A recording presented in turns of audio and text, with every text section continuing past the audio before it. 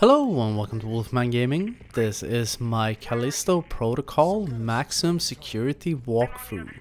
And this is chapter 7, also known as Colony, as you saw by the title card in middle of the screen. And woe and behold, this video is part 1 out of 1.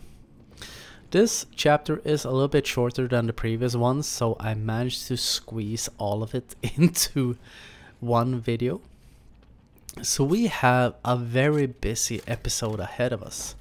We are gonna pick up the last weapon schematic for the assault rifle, and we are also gonna take on not one but 2 bosses.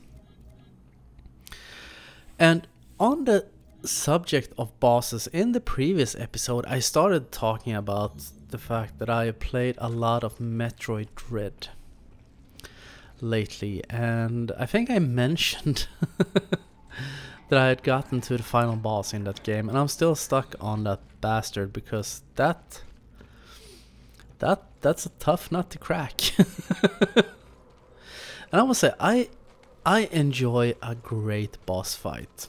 Some people don't like boss fights or the concept of them. I remember I was talking quite a few years ago to a relative of mine about this subject because he wasn't a fan of boss fights. I'm at the colony. Where are you? He thought the very concept was stupid because why is there this huge souped up super enemy? And I was like, so you can do cool stuff and show your skill that you have mastered the abilities the game has made you learn. Because I think in a lot of ways a well-designed boss is a skill check. Because the master of a dungeon or something, like Zelda games are a perfect example of what I mean. Because in the classic Zelda games, I don't know about Tears of the Kingdom because I haven't played that yet. I still haven't bought the game, even though I have a Nintendo Switch. I mentioned that I bought a used one, and I'm playing it so my fingers are almost bleeding, and I love it. Super fun machine.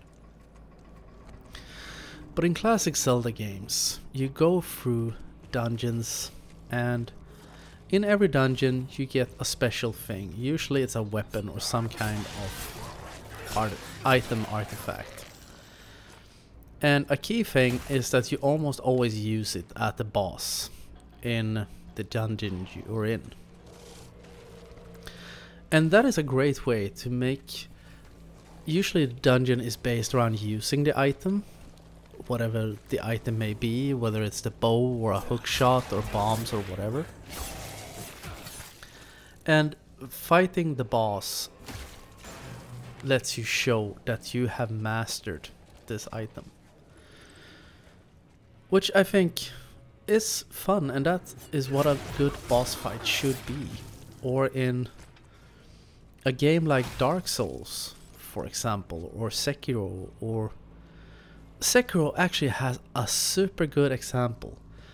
Before you face off against Genichiro, not the very first time in the tutorial part of the game, but when you face him atop of Ashina Castle. Just before that fight, you fight a mini boss called... what the fuck's he called? Swordmaster something. Can't really remember. But that fight is extremely parry based, because that mini boss has... he draws his sword and does these flurries of swings. And it's all designed about you parrying at the right time, or the entire game is about parrying, but that fight in particular.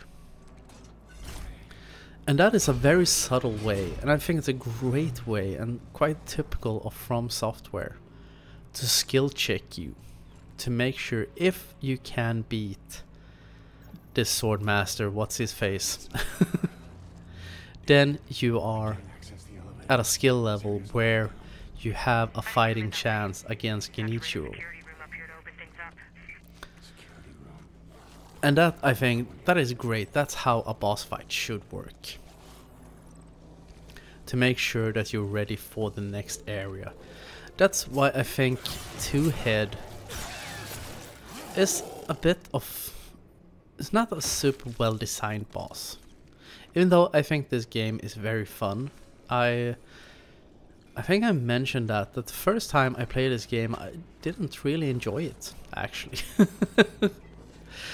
Can't really remember why, because when I played through it the second time and also on subsequent playthroughs for my recording and such, I've enjoyed this game very much. It's in no ways a flawless game, as the game perfectly illustrated right there. I was gonna pick up the credits, instead Jacob grabbed onto the ladder and was like, I'm gonna go downstairs.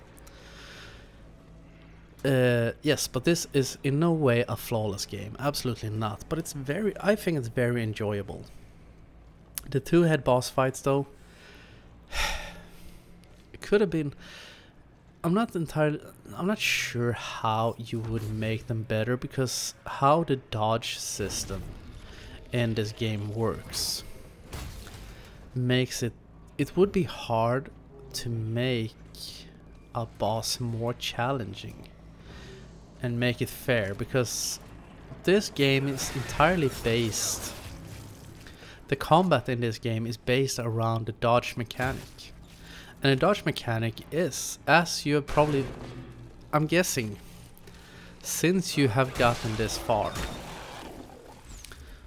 perhaps with a little help from me, hopefully with a little help from me, because that's why I decided to create this walkthrough, and that's what it's for, and that's its purpose, to help people get through the game. But also, hopefully you have mastered the dodging mechanic. And I think I said that in the beginning, when I first started playing this game, I was really struggling with the dodging. By the way, in here is this weapon schematic, the assault rifle.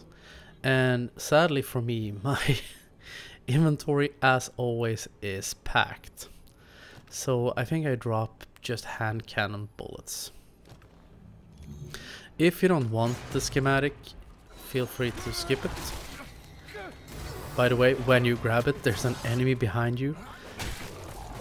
I'm not sure if he stands there already and is triggered by the fact that I picked up the schematic and just didn't see him because I came in at an odd angle. If anyone plays this and finds out, please, for the sake of everyone, write so down in the comments. But where was I? Yes, the dodging mechanic. Because at the beginning of this game I was struggling a lot. It felt like the dodging was very arbitrary. Sometimes I would get hit, sometimes I wouldn't. And I was very pissed, to be frank. But then I realized a bit into the game, I realized that the dodge mechanic wasn't the problem, it was me. And as I said, I think I said so back in episode 2 already, that the game is quite strict, that you have to pull the analog stick quite straight to the side. You can't have too much of an angle, because then one of two things will happen. Either Jacob will block, where I think he does take chip damage, was what I was gonna say, when you block, or else he's not gonna do anything except like tank a hit with his face. By the way, this is quite interesting because I was backing up. I didn't want to engage directly with this blind one, because I knew more enemies would spawn in and I didn't want to risk getting spotted. And you gotta admit, even though these blind ones, as I've said, are quite lenient in their spatial awareness, so to speak, but that was pretty clutch. That was so close, I could almost feel the coral-shaped thing sticking out from his back.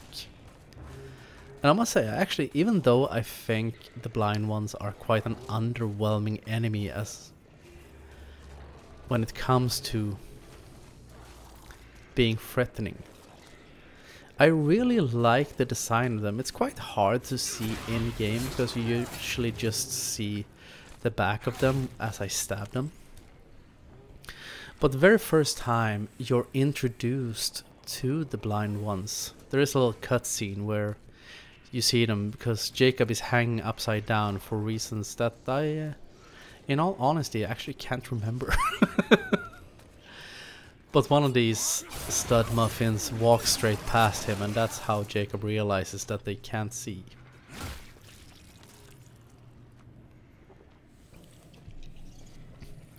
But either way, now we have the key card because we are gonna take an elevator out of here, and we had to go upstairs to get the key card so we can activate the elevator once again.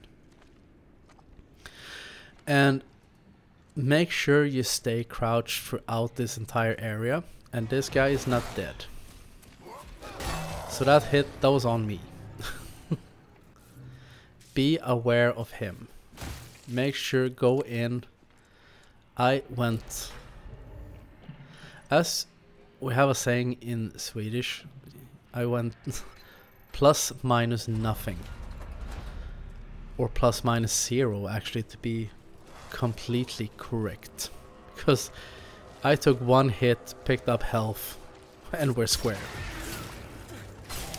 And of course, when you activate the elevator, some more blind ones have to spawn in.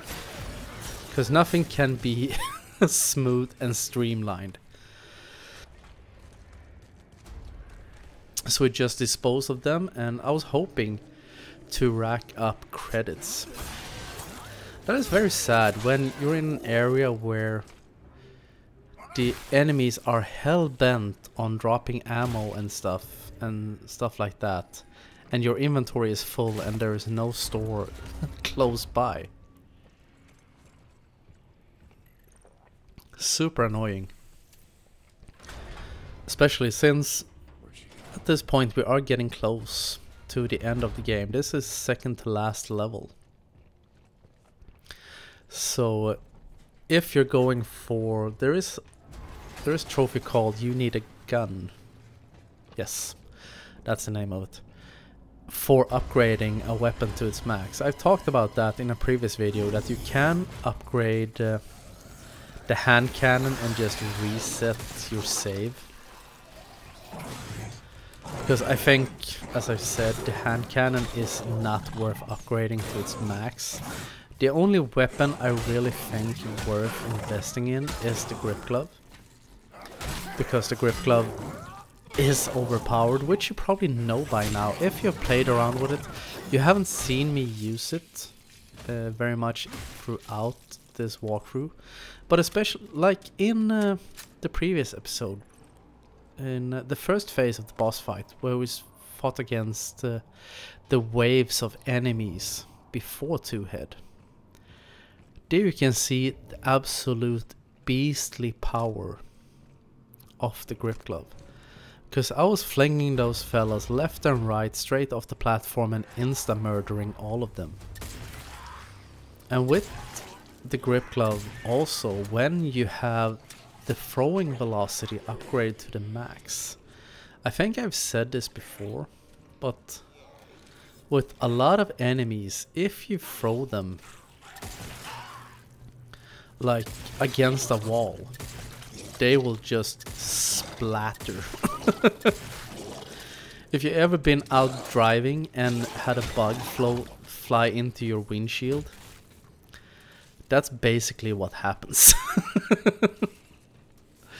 You completely dismember them and insta-murder them, which is a great thing.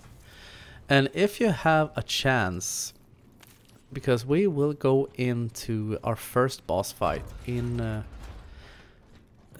quite a short time. There will be a store before and also some combat, but if you have a chance at that store, I will tell you when we get there. if you have a chance to upgrade the throwing velocity of your grip glove, I would recommend you do so, because that will make that boss fight potentially a little bit easier. Because that is the boss fight that I would say is the hardest one in the game. By the way, when you get up here, we're gonna follow that guy first of all, and you may have seen there was an explosive canister over to the right. Make sure you don't pick that up here at the beginning. That is also a very janky transition, and I apologize about that.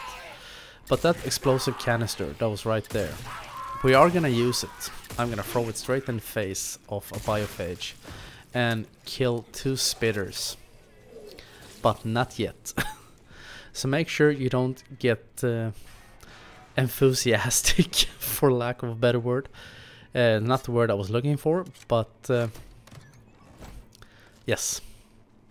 What I'm trying to say is leave it be for the time being.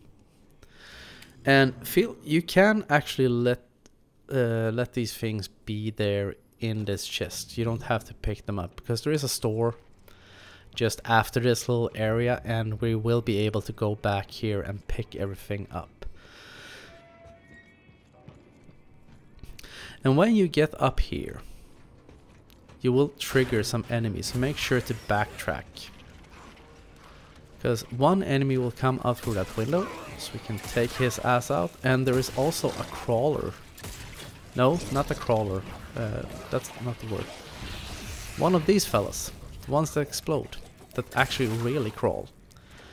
And if you want to, you can pick up enemies and throw them out over the railing. That will also instantly kill them. And now we're gonna use that explosive canister, because when we run up here, it's right there, by the way, so you know which one I mean. First I'm gonna check everything here, so if there's any good loot.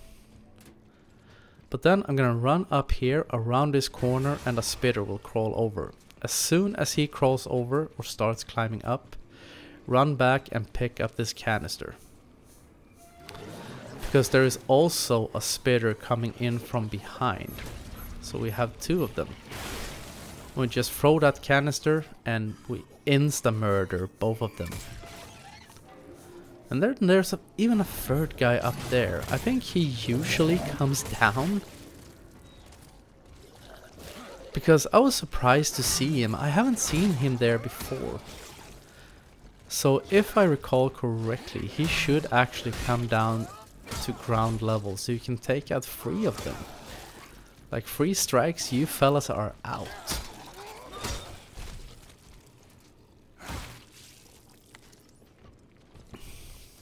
But he was generous at least, dropped 80 credits. And that is the thing. You can feel that this game is quite stingy with credits, because usually enemies drop in between like 15 and 20. But it all adds up in the end. If you collect it all, it will rack up. By the way, here's the store. An important note. I'm gonna run back and pick up stuff. But when you go up that ladder, that is more or less, that's a point of no return, and there will be a boss fight quite soon afterwards.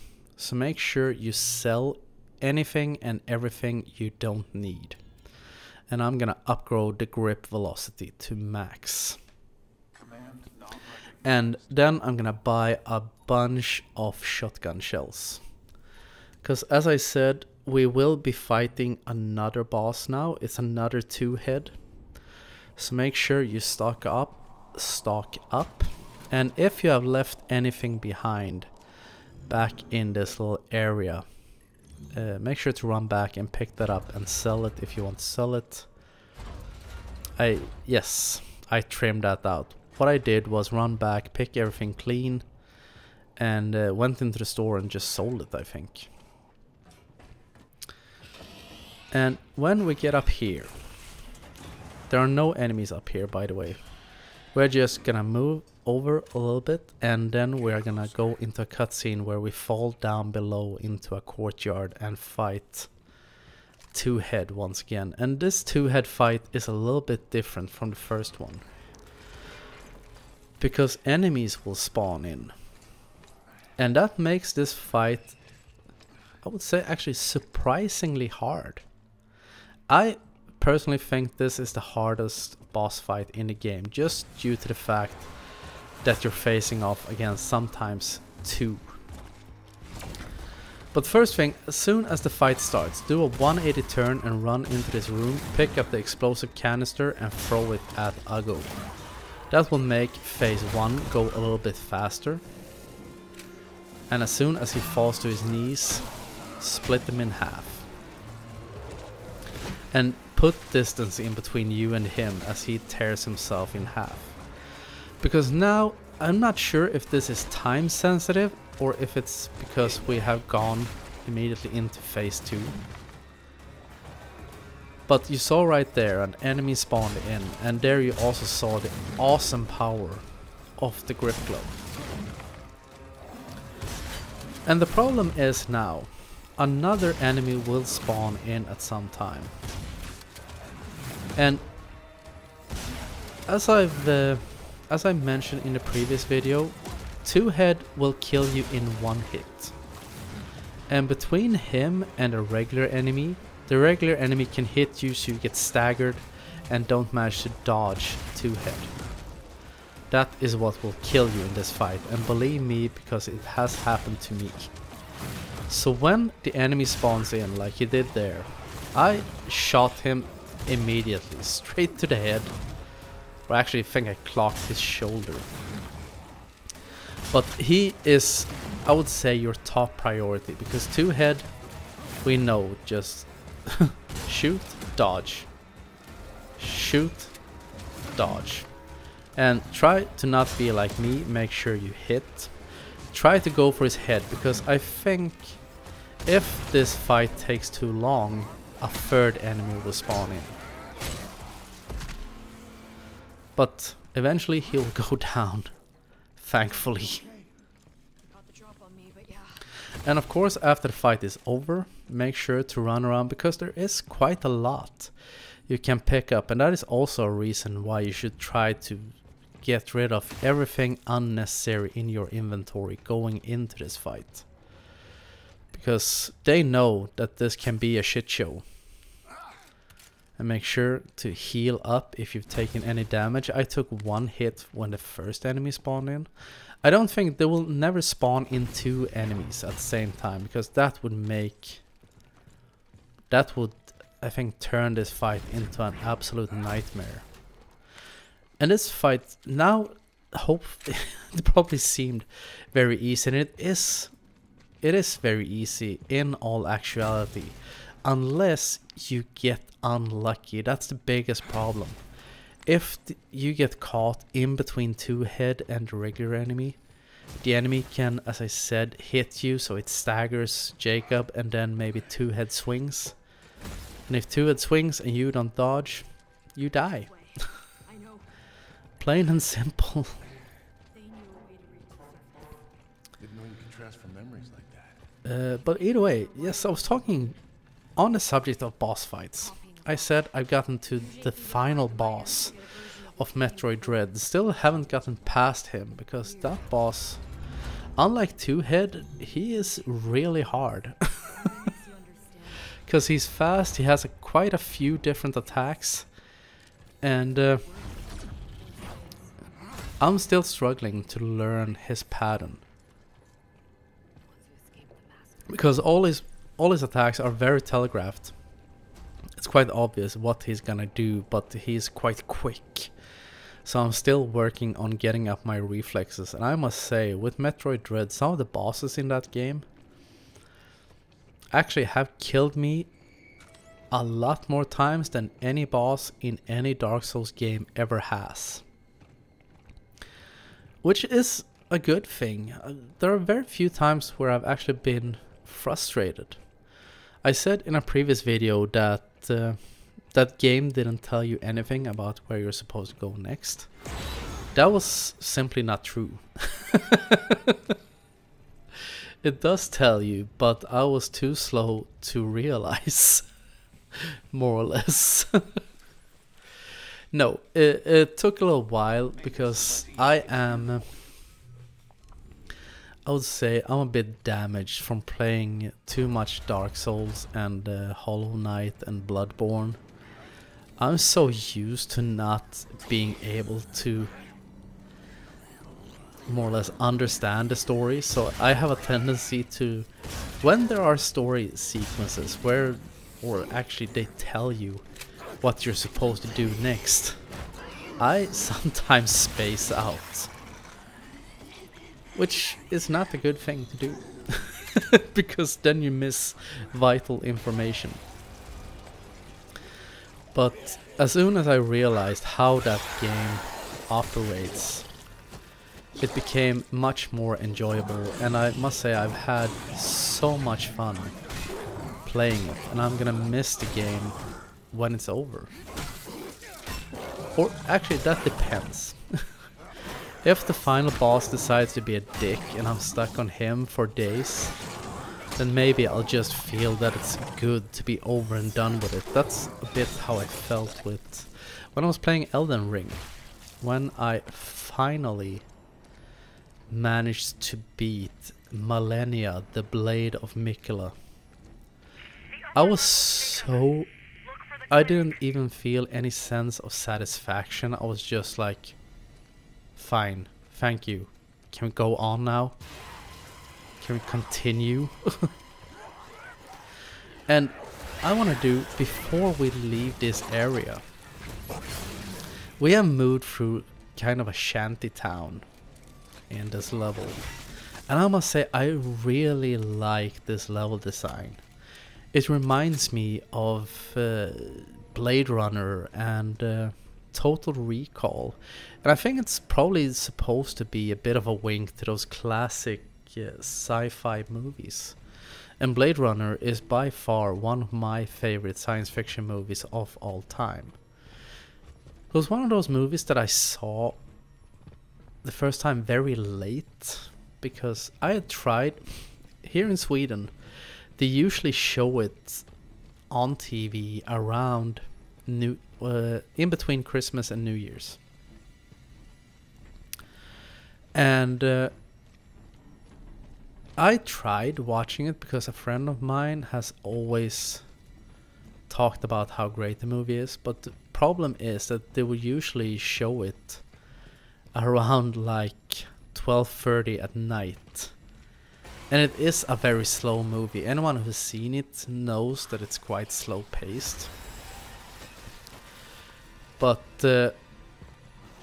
so if you're sitting there tired already and you haven't seen it, you don't know the movie, you don't have a relation to it, it can be quite a tough nut to crack. But eventually I saw it. I think the first time I watched that movie properly, I had borrowed it from a friend. I was sitting here at home. I remember it was Sunday. My girlfriend wasn't home. I was hungover as hell because me and my friend had been drinking, playing video games the night before. So I had like one of those frozen pizzas that you finish in the oven. A king-size hangover and Blade Runner. So I was like, okay, now I'm gonna sit down and I'm gonna watch this supposed masterpiece. And as the end credits rolled, I realized, yes, this is an amazing movie. And since then, I've actually bought it twice. I bought it first on DVD, and then I found it on Blu-ray. And I thought that must be a movie that's great to watch on Blu-ray, because it's a very beautiful movie, I think. But I must say the Blu-ray version was the laziest release I think I've ever come across. Except for when I bought the movie Air America on DVD, because the Blu-ray version of Blade Runner, if I were to do a side-by-side comparison to the DVD I had, I wouldn't be able to tell a difference. Because all they had done was take like the DVD version and put it on a Blu-ray disc instead. Which is sad, because it wasn't very expensive when I bought it. But it wasn't free either. So that was super annoying. And just to explain what I meant about Air America. Air America is, by the way, an old comedy starring Robert Downey Jr. and Mel Gibson. Quite fun. And I loved that movie as a kid. And I bought it on DVD a few years ago. I was super pleased when I found it.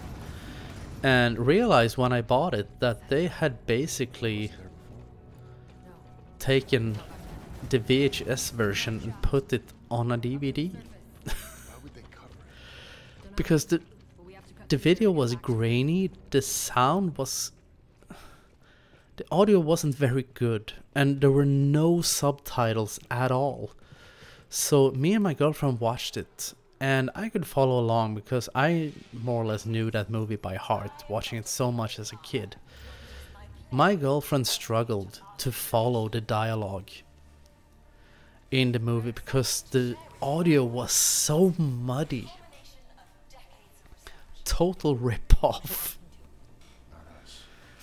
But it is sad, but that is what happens sometimes when they do those old movies. They just do a quick fix and suddenly they have a cash grab, more or less.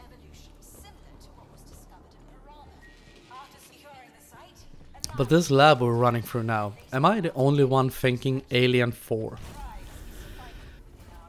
Or Alien Resurrection as it's called. But now we're going into another boss fight. This is Captain Ferris and he isn't doing too well. And this fight, I said about, talking about Sekiro, I said that when fighting the final boss, Ishin the Sword Saint, look at this like a dance and you are the woman. Let him lead. And the same thing applies to Captain Ferris. Always let him come to you and start his combo.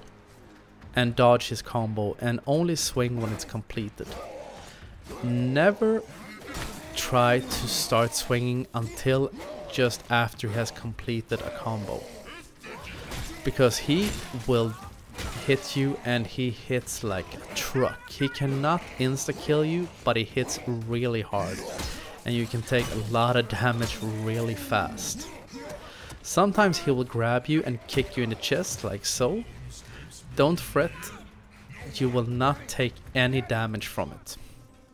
So that is just his way of throwing you around like enemies sometimes do. You know, like they grab you and push you in the other direction, just he is a bit more dramatic. But you saw me, he kicked me in the chest twice I think. And my health is still full, I haven't healed up. And also, thing to know about that fight, it is a timed fight. So actually, if you want to, I don't think you actually have to hit him at all. You can just stand there and dodge his swings, because Danny is desperately trying to open the door. So Jacob is more or less a human shield slash distraction, while she, I don't know, I can't really remember what she does, if she tries to like hotwire the door or something. And now we're almost at the end, and after this all that remains is actually the final level. And I hope thus far that you're finding this guide helpful and perhaps even enjoyable.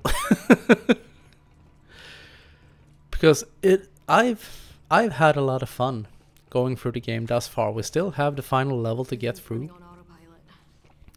so we are not entirely out of the woods.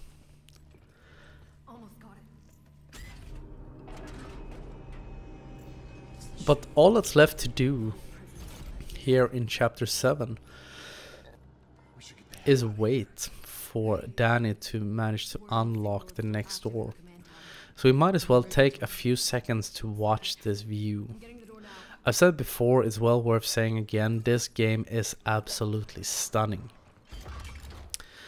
But when we open that door, we come to the Wolfman Gaming title screen. So I want to thank you very much for watching, and I will see you again in my next video. So until next time, this is the Wolfman signing off.